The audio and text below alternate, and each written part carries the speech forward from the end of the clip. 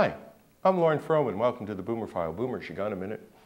Boomers, I got something to say that's, I don't know, it's not nice, but, if truth be told, it's just true. I've had it with beggars.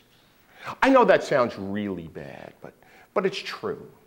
I mean, right now, the world is suffering. People are losing money. And it's, with the demise of the Lehman Brothers and Merrill Lynch and AIG and Fannie Mae and Freddie Mac, we've added a new type of beggar to the street.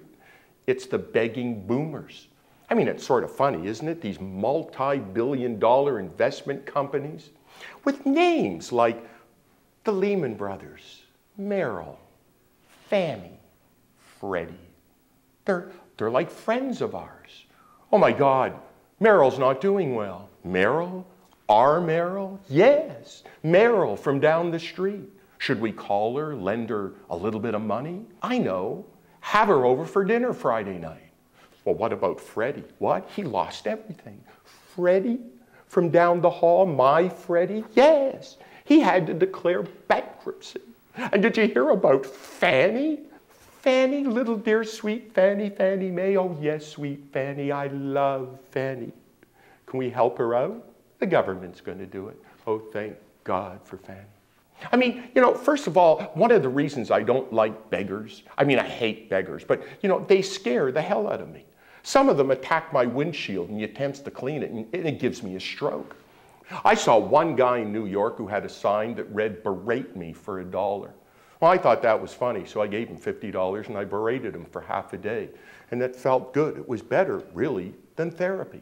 I'll never forget one homeless guy in New York. This is true, boomers. I'm walking down Madison Avenue, and there's this guy, and he comes up to me, and he's obviously homeless. He's obviously begging for money, but his approach was really unique. He looked at me, and he went, "Hey, ho, ho, ho. Ah, ha, ha, oh, yeah, oh, yeah, ha, oh, And you know what? It felt pretty good. So I gave him $100. 5 seconds later, I heard, "Oh, hey, ah." And I turned around and he was doing it to somebody else. And you know what? My self-esteem was out the door in 30 seconds. So, I suppose we dislike beggars so much because, at least for me, I think I'm going to wind up there. Now, I hope Merrill and Freddie and Fannie have nice signs. That won't depress me. That will give me pleasure. This is Lauren Frohman with the Boomer File. Boomers, I'll call you later. And please, click on the comment link below and let us know how you feel.